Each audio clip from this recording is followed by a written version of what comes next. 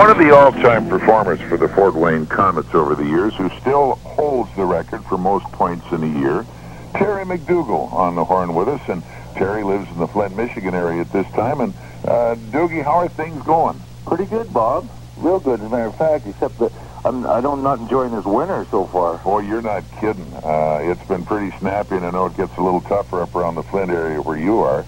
But, you know, let's hark back just a little while to Terry McDOUGALL, hockey player. And as I recollect, you played junior where up in Swift Current? Swift Current, Saskatchewan, for the Swift Current Broncos. And at that point got drafted by? Vancouver Canucks. And beyond that, then your history goes into the International Hockey League. Right. Vancouver sent me to Des Moines, where I played for the Des Moines Capitals for a couple years, and then I ended up in Fort Wayne for, I don't even remember, 6 years, Bob, was it? More than that, I think. You played there 2 years. You've got an 11-year career. Yeah, I think you had 7 years here, 7 8 years here, yeah. Yes. One of the things I remember about you before you ever came to be a Fort Wayne Komet was in Des Moines, and you and another little guy by the name of Stone. Steve Stone, yeah. Were probably two of the best penalty killers I've ever seen in hockey. Really? Well, thank you, Bob. I mean, you guys, I remember against us how many shorthanded goals you people got, and I think at one time you or the team owned the shorthanded goal record for a year. Yeah, that's possible. And you guys were awful quick. Do you ever figure what happened to Stoney? No, you know, I don't know. I know Steve is from Toronto area. I'm pretty sure. As a matter of fact, I do. I think he's a fireman now. Oh, no kidding. Yeah, I'm pretty sure. That's the last I heard of Steve. Well, one of the things about Des Moines, you're probably one of the few teams that won a Turner Cup and then folded, eh? Right. Yeah, I really liked playing in Des Moines before I ended up in Fort Wayne. We had a heck of a team that year too. Yeah, you had some great hockey players. As a matter of fact, I think about six or seven of the guys that were on the Des Moines Capitals that year ended up in the NHL the next season. And what, Danny Bilal, your coach? Yeah. You ever see Dan anymore? Well, you know, he's been with Detroit Red Wings. I bumped into him one time, you know, but other than that, no, not really. But, no, Danny stops by here once in a while in his scouting chores. And is that right? But, you know, you had some great years here, of course. In fact, tying Lenny Thornton for the all-time single-season record of 139 points. Hit yourself a big all-star game. Plus, I think you're still ranked 6th in all-time scoring, Dougie, in the International Hockey League. Is that right? I didn't know that, Bob. So you haven't checked the record book lately? No, I haven't. No, I still follow hockey, but, you know, I haven't really kept real track of it that much, except, you know, watching NHL and that on playoff time and stuff. It's pretty amazing what's going on with the I.H.L. these days, though. Isn't that incredible? Unbelievable. I thought maybe you would have been watching that. Well, I've seen what's happening now. They're talking about getting teams in Europe, and I mean, what is? I mean, I talk with my girlfriend all the time about how hockey everywhere in every league is booming right now. Yeah, it's incredible how it's unbelievable. Going. I mean, would you have ever thought that when you played here that you would have 26 sellouts in 1 year as the Komet? No, I mean, it's just turned around completely. I mean every city though, even the lower level leagues like the Central League and the Colonial League. I mean, the crowds are getting, it's unbelievable. What's really happening? I think probably there's an awakening in the entertainment business where people have tired of sitting watching the boob tube, and decided they wanted to come out and get some fresh air. Then they made the arena smoke-free so they can get fresh air, and I think they're enjoying the action. Yeah, it's pretty amazing. You know, it's quite something to see. What's a franchise now in the I.H.L., like 5 million? They went up to 6. Are you kidding? And I was going to borrow some from you, Doug, and see if we couldn't get one started somewhere. Boy, it'd be nice. I'd like to get back into hockey somewhere. You know, it's fun to see. You know, a sport that you and I both know how great of a sport it is to watch, but it's great to see it's getting its due in the United States. I'm sure that you're aware that the new franchises in the I now within the last couple of weeks include Chicago. Right, Chicago, Minneapolis, and Houston next year. Houston, and they're looking at Detroit, San Francisco, and either New Orleans or Charlotte within a year for a 20-team league. How about that? Wow, man, that's unbelievable, isn't it? Thing is, it costs you as much to buy luggage, Doug, to make the trips as it used to be what you'd made playing the game. Yeah, I mean, there's just a lot of opportunity for hockey players these days. Once you left the game, per se, in the Flint area, did you ever get involved in it in any way beyond that? No, I never did, Bob. I work for a company where I'm traveling all the time. I'm gone like half the year on the road, so I really don't get a chance to do any of that. I kind of miss it, you know.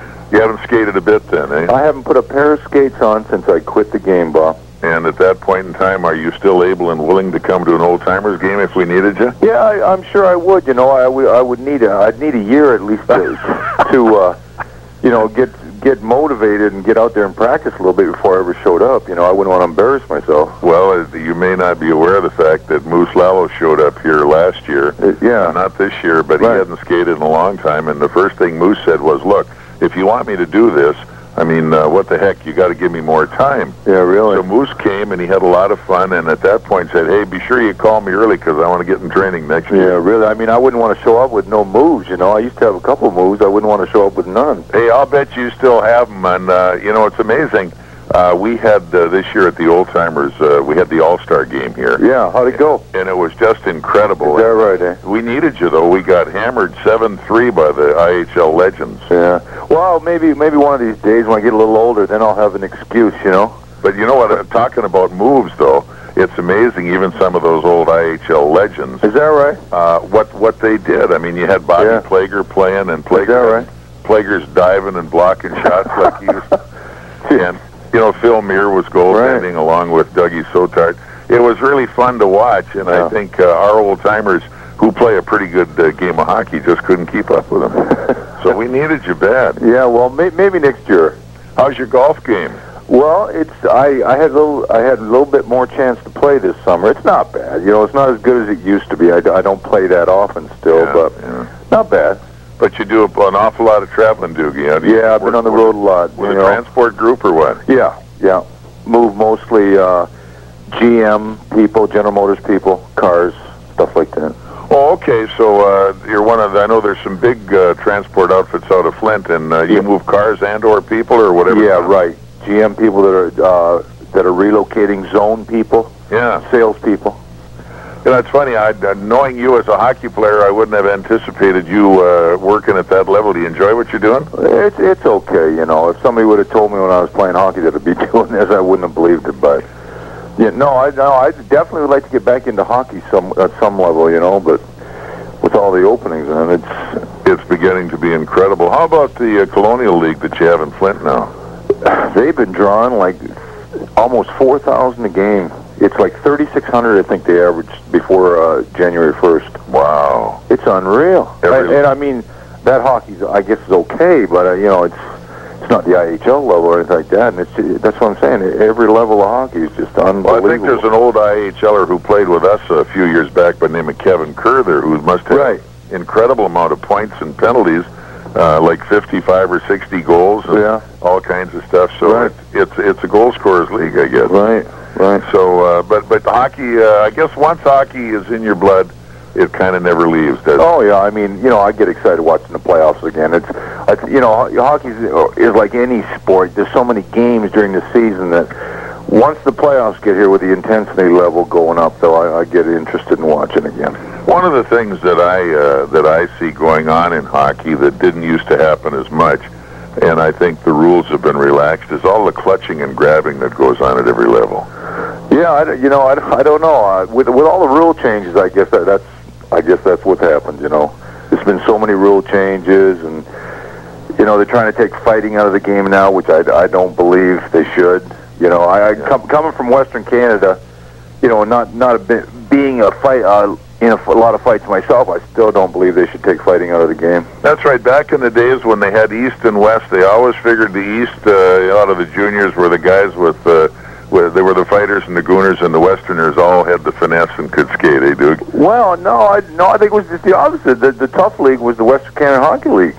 Okay, all right. And the East was all the goal scorers and all that. And of course the Quebec League was the big bunch of goal scorers. Right, you know, so I don't know. Yeah, we used to. I don't think we ever lost too many East-West games, if I remember.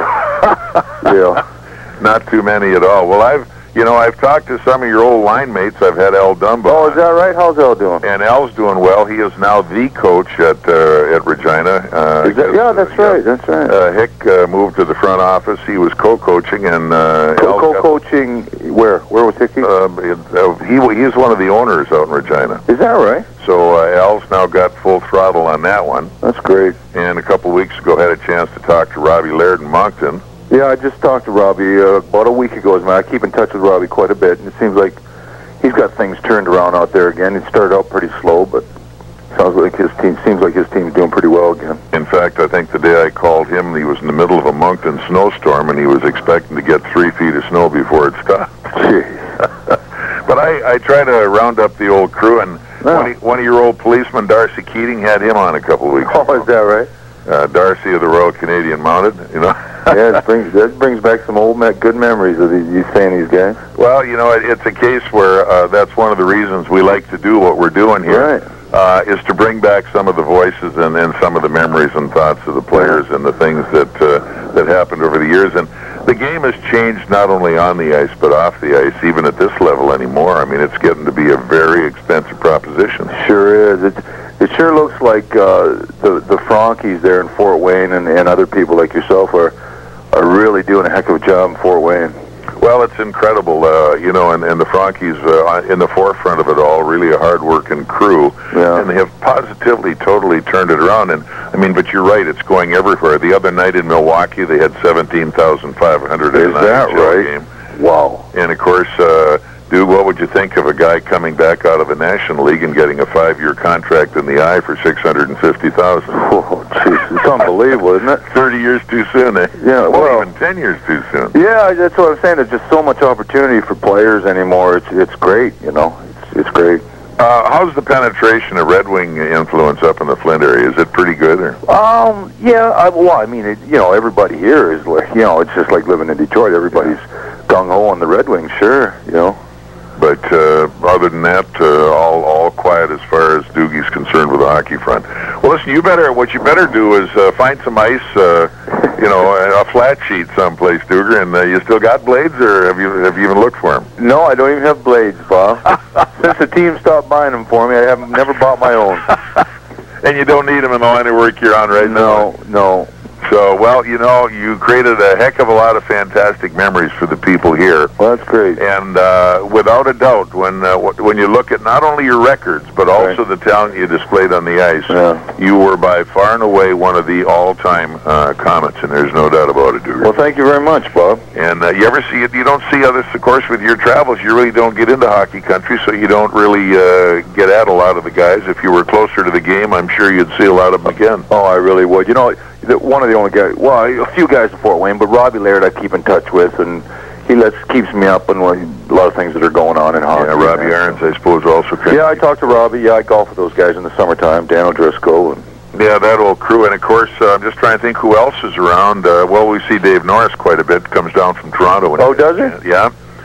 Yeah, Pinner's working with a group of Canadian hockey advertising and marketing people. Yeah, he's doing real well, I guess. And everybody seems to be perking along in their own way. So, well, we miss not seeing you, and hopefully we can get you back. You're probably coming back for the Old Timers Golf Tournament at least. Oh yeah, I'm going to make it this year. I was supposed to golf with you last year, but I was on the road, you know. Exactly.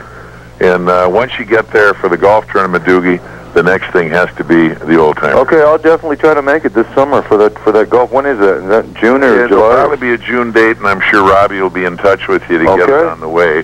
But just appreciated the fact we had a chance to talk to you. I'm glad you called back, and I hope you got the quarters for the washer. Yeah, I did, Bob. All right.